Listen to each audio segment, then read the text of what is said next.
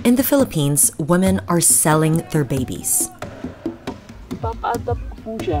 Kasi ang hirap ng buhay ngayon. Wala kaming bahay, wala kaming matutugan. A black market is flourishing, offering cash for kids. Yung mga yun po, minsan 5,000, 10. Yan po. Minsan nga po, yung iba naman, ayaw nang nangihingi ng kapalit po sa loob po. And social media platforms like Facebook make it even easier to find babies for sale. The very challenge there is how to track them when we see or monitor illegal activities online.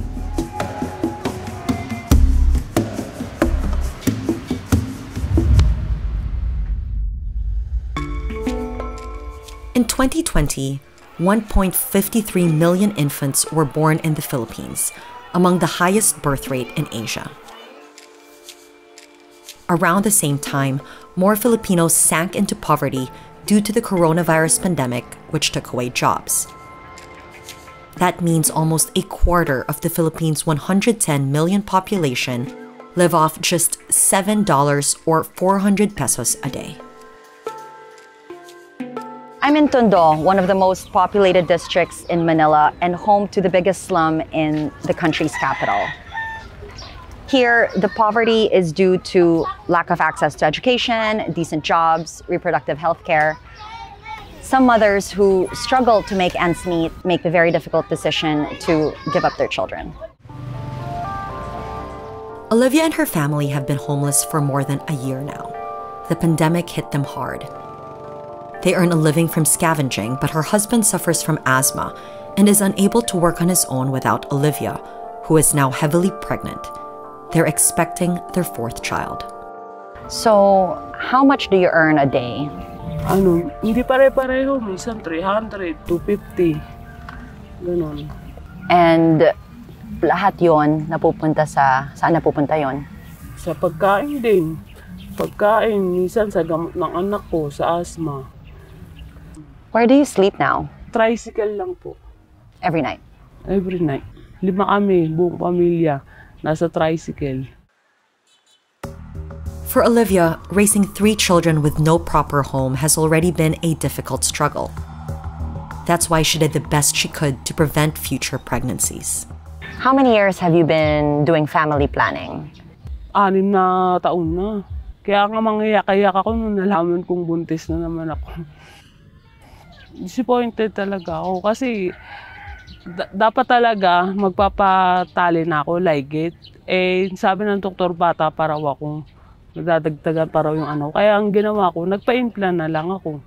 Kaya ang kaso, sabi naman ng kaya nabuntis ako, mali daw yung pagkalagay ng implant ko, hindi maayos.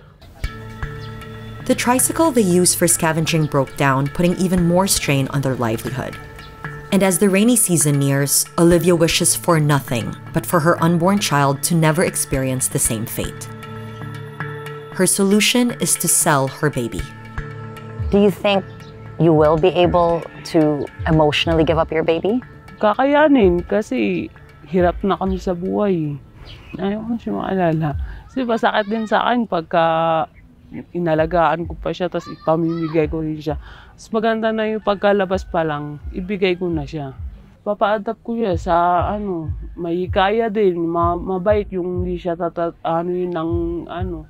hindi siya minamaltrato. What would you like to receive in exchange for the baby? Bahala na sila, basta makaano lang ako ng bahay namin sa kanang sidecar. Kasi ang pampagawa ng kasyang sidecar, 10,000 na eh. Tapos mangupahan pa kami. And how much is rent? 1,200, 1,000, ganun. Per month? Per month. Legal adoption in the Philippines is a complicated and tedious process. The only way to do it is through the Philippines Department of Social Welfare and Development and its accredited child placement homes. Any other means of acquiring children is illegal and is considered child trafficking under Philippine laws. The legal route does not allow any monetary compensation for mothers giving up their babies.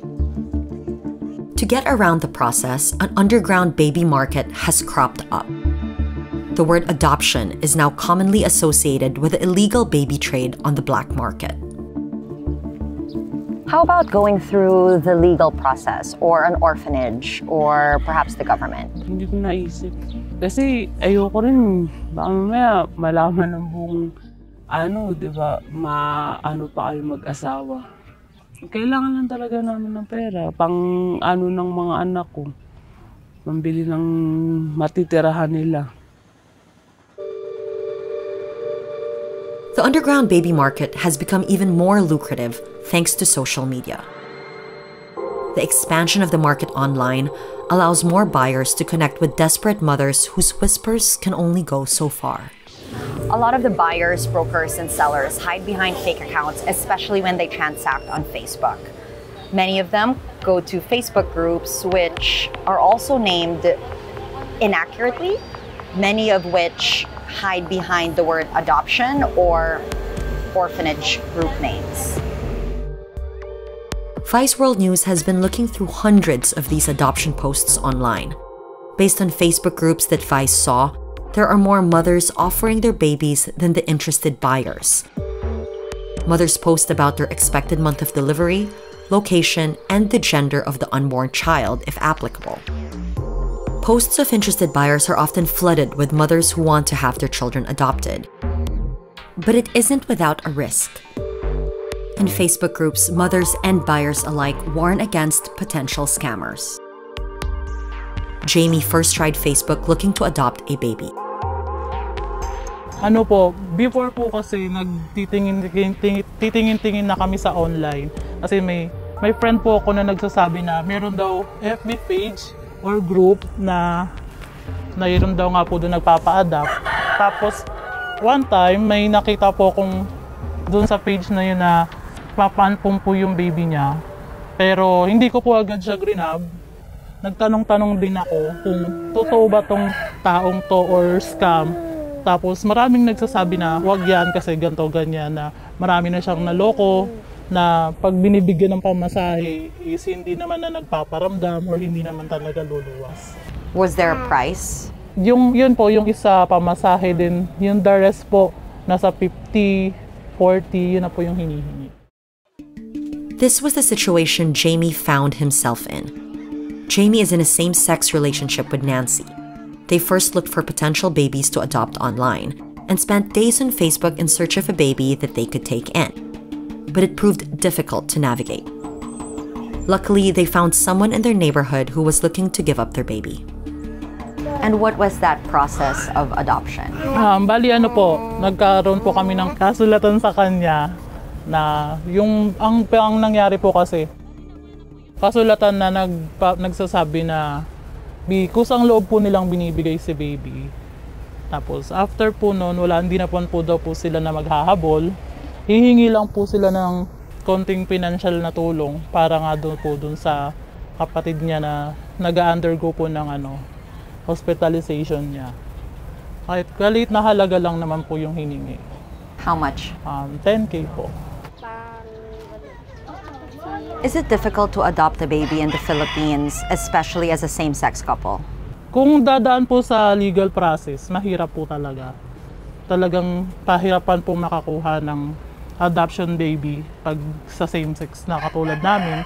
Talagang sisilipin lahat ng masisilip, isisilipin.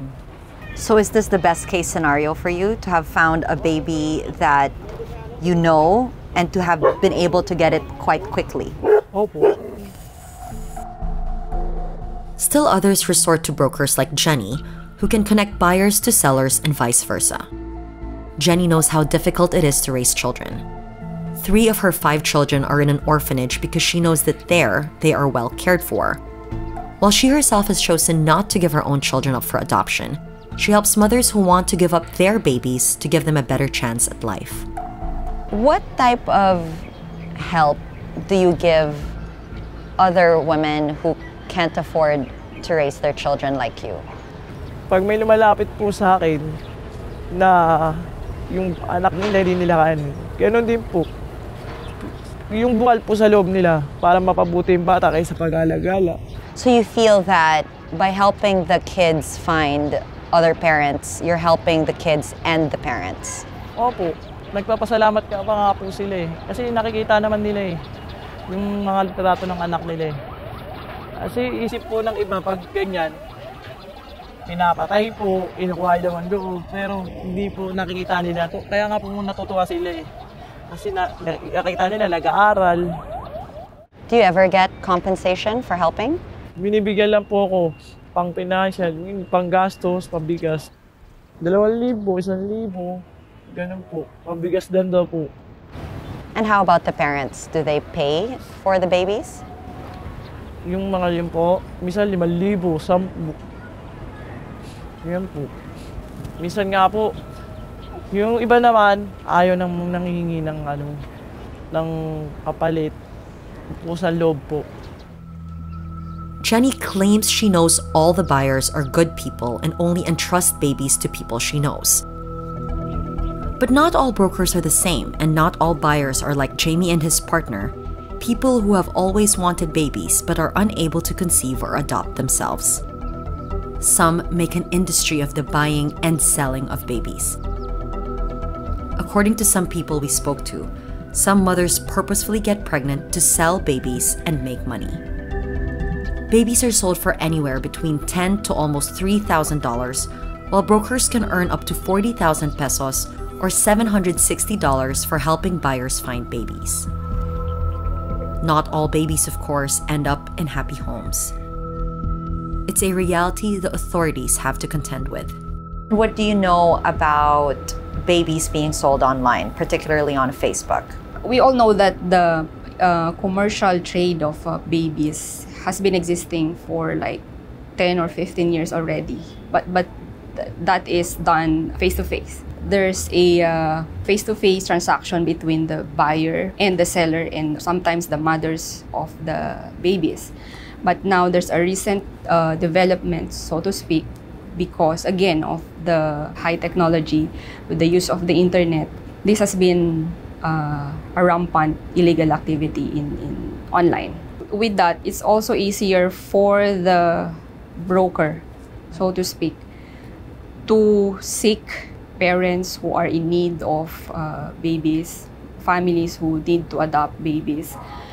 And also, the internet or the social media has also been a medium for them to hide their real identity. And so this is really a more convenient tool for them to conduct their illegal activity. What are the challenges in convicting criminals or people online selling children or babies?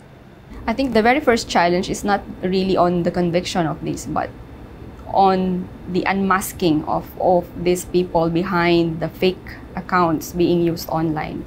So the very challenge there is how to track them when we see or monitor illegal activities online.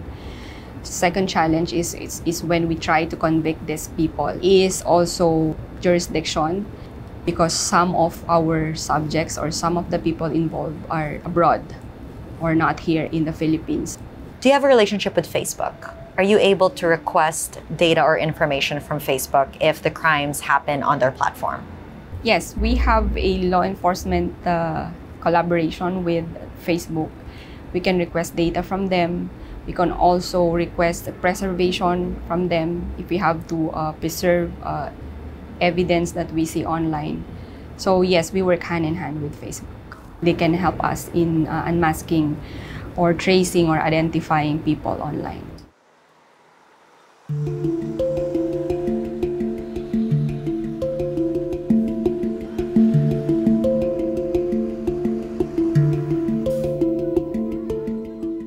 If you were to meet your baby in the future, how would you explain it to her? Ipapa-intindi ko rin sa kanya yung kalagayan namin dati. Ngayon, kung bakit ko siya pina-adopt. Magigilty ka ba eventually or? Siyempre naman, anak ko po ito eh. Kaya masakit din para sa akin na ipa-adopt siya sa iba.